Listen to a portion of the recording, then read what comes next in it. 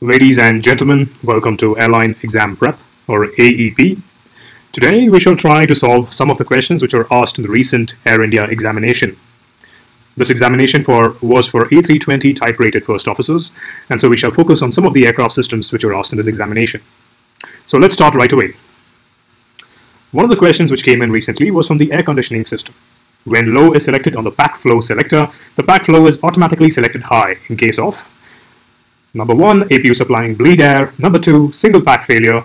Number 3, abnormally hot and humid conditions. Number 4, the number of passengers in the cabin higher than 115. Again, we have 4 options here with 1 only, 1 and 2 only, 1, 2 and 3, 1, 2, 3 and 4. So, before I give you the answer, I would like you to go ahead, pause the video for a second, try and solve this question on your own, and then let's see if you're right or wrong. So go ahead, pause the video.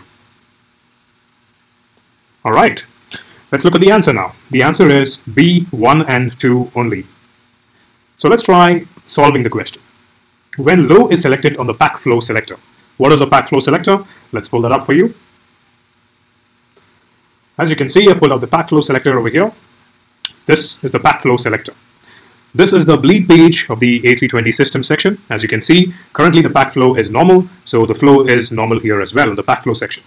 If I increase or reduce it, you will see corresponding changes to these valve positions. So now it's on high.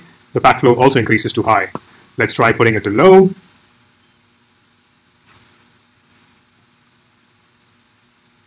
And as you can see, both packs are now at low flow. Perfect. Now if you look at the question again, when the low is selected on the pack flow selector, the pack flow is automatically selected high.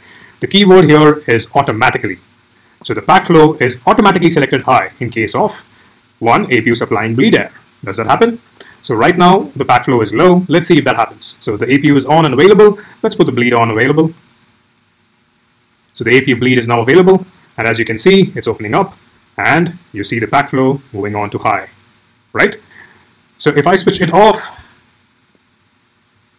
you will see again the pack flow returning back to the low position. There you go.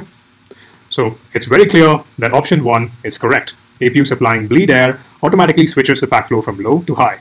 Number 2 is single pack failure. So anytime we lose one of the packs, as you can see here, if I put a pack 1 fault, the remaining pack automatically switches to high. Why is this? Obviously to maintain the air conditioning in the cabin, right? You only have one pack, so you want to maintain sufficient air conditioning.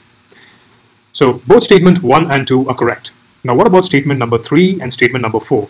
Abnormally hot and humid conditions, or if number of passengers in the cabin exceeds a certain number. Well, this is where the question gets tricky. Remember, the question is, the pack flow is automatically selected to high, right? So option number 3 and 4 is not automatic selections. These are recommendations by Airbus to the pilot flying to switch to high flow if these conditions exist. Now, where is this mentioned? Let me show it to you. If you look at the FCOM extract, as you can see here, this is from the FCOM systems display, what we just discussed, that manual selection is irrelevant in single pack operation or with APU bleed supply. In these cases, high is automatically selected. We have already seen that. Now let's move on to the next portion, which is, if you go to the FCOM procedures, the normal procedures in the overhead panel, you will notice these recommendations by Airbus. It says, pack flow selector as required, selected by the pilot flying. Option is low. We select low if the number of occupants is below 141. Bear in mind, this changes as per the aircraft. Some aircrafts have higher and lower numbers, so this is not relevant or that relevant to you. Option high, the pilot flying selects high for abnormally hot and humid conditions, and option normal for all other normal operating cases. Again, they re-emphasize in the APU supplying, pack controllers select high flow automatically, independent of the selector position. So, as you can see, in this question, the correct answer is B, 1 and 2 only.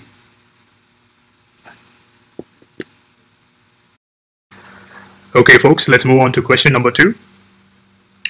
Question number 2 deals with the icing section. The question is, which ECAM page does the engine anti-ice indication appear on?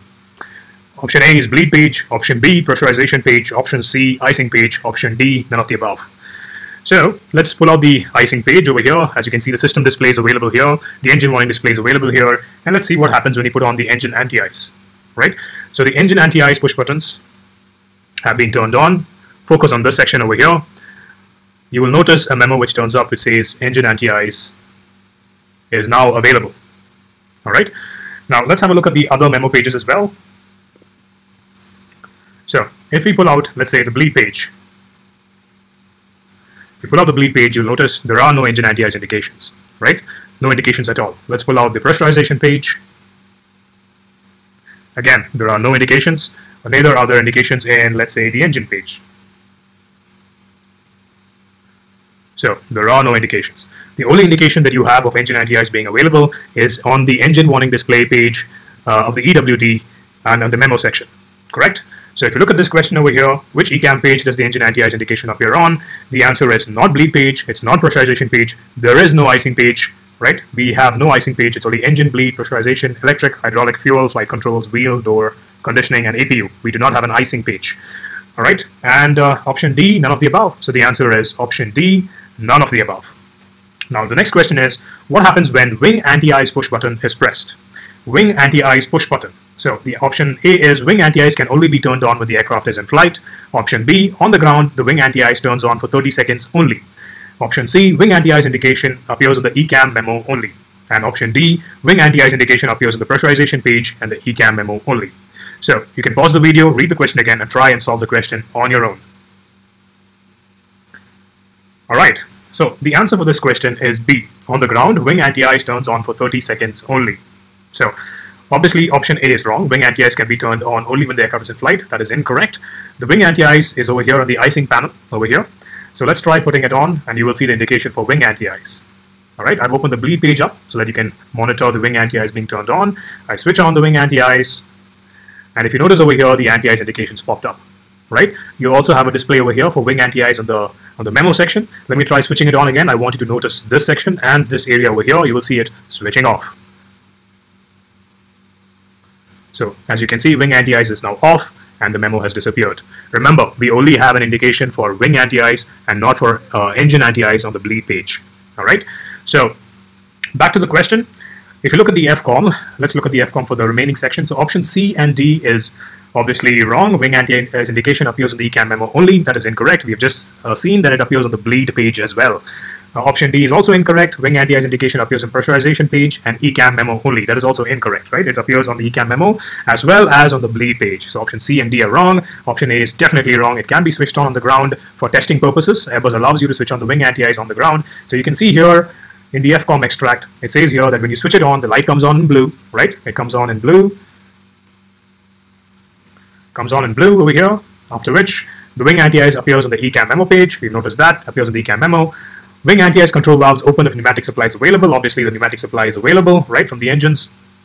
And finally, on the ground, the wing anti-ice control valves open for 30 seconds only. It's a test sequence, correct? Not more than 30 seconds. Why not more than 30 seconds? Because quite simply, you don't want to damage the wings, right? The anti-ice is hot air blowing onto the slat section of the wing, so you don't want to damage the wings. So it's only for 30 seconds on the ground. So these are the indications for anti-ice, which I've just described. All right, let's move on to the next question. Line is supplied by which fuel system? The options are A, right fuel feed line. Option B is left fuel feed line. Option C is center tank pumps only. Option D is APU has its own fuel tank, which supplies when the aircraft is on batteries only. So pause the video and try and answer this question. Okay, so the answer for this question is Bravo, or B, left fuel feed line. The APU fuel line is supplied by which fuel system? The left fuel feed line. Now, where does that show up on the system? Let's pull out the fuel page over here. As you can see, it very clearly shows you that even on the fuel page, there we go, that the APU is supplied from the left side, correct? And even if the cross feed is shut, right, the APU is still supplied from the left tanks. So there you go. So the option is Bravo, left fuel feed line. Let's have a look at the FCOM as well. What does the FCOM say? The FCOM says the same thing. The left fuel feed line supplies the APU, and the required pressure is normally available from the tank pumps. And if pressure is not available, that is you're on batteries only, or if your pumps are off, the APU fuel pump starts automatically, correct? So as you can see here, this is a very easy question which you should be able to answer in the actual examination. Let's move on to the next question. Okay, folks, so the next question reads, when can the APU bleed be used? This is taken directly from the FCOM limitations section. And if you go to the FCOM limitations under the APU chapter, you will notice the answer to this question. So the options are at any altitude below aircraft service ceiling at 39,800 feet. Option B, any altitude below 25,000 feet only. Option C, any altitude below 22,500 feet. And option D, any altitude below 15,000 feet only. So go ahead, pause the video, and let's see if you can solve this question. So the answer for this question is very obviously option C, any altitude below 22,500 feet. Now let me pull out the FCOM first before I show it on the actual aircraft so you can understand what we're talking about here. Remember, the APU can be used at any altitude up to 39,800 feet, which is the aircraft service ceiling, right? But what portion of the APU can you use? You can use only the APU electrical power. Remember, the electrical power of the APU can be utilized. Let's say you lose an engine at 39,000 feet. Sure, go ahead, switch on the APU, and it can be used to back up the AC bus 2 or AC bus 1 or whatever the situation demands, right? But remember, at 39,000 feet, let's say your APU is on and you decide, hey, I want some extra air conditioning. I want the aircraft to be a little cooler. Let me try putting on the APU bleed. Remember, the APU bleed will not switch on at 39,000 feet. It will only switch on if the aircraft is below 22,500 feet. So as you can see here, it says here very clearly, bleed air and electrical power is only available below 22,500 feet, right? Bear in mind, some aircrafts have this limitation set as 20,000, but anyway, for the purpose of this question, you will notice the only option available here is any altitude below 22,500 feet. So the answer is Charlie. The APU bleed can be used below 22,500 feet. Now let's try utilizing this in the aircraft. I just wanted to show you now, we're currently at 33,000 feet. So let's try switching on the APU and let's see what happens. So as you can see here, I've kept the system displays available for you. The engine warning display, the bleed page, as you can see, the APU is not supplying bleed currently, right? And the bleed page is open as well. So let's have a look and see what happens when I switch on the APU bleed. So I've selected the APU bleed, right? Normally when I select the APU bleed, you will notice that the APU bleed valve would open up and supply the bleed for pack 1 or pack 2 as required.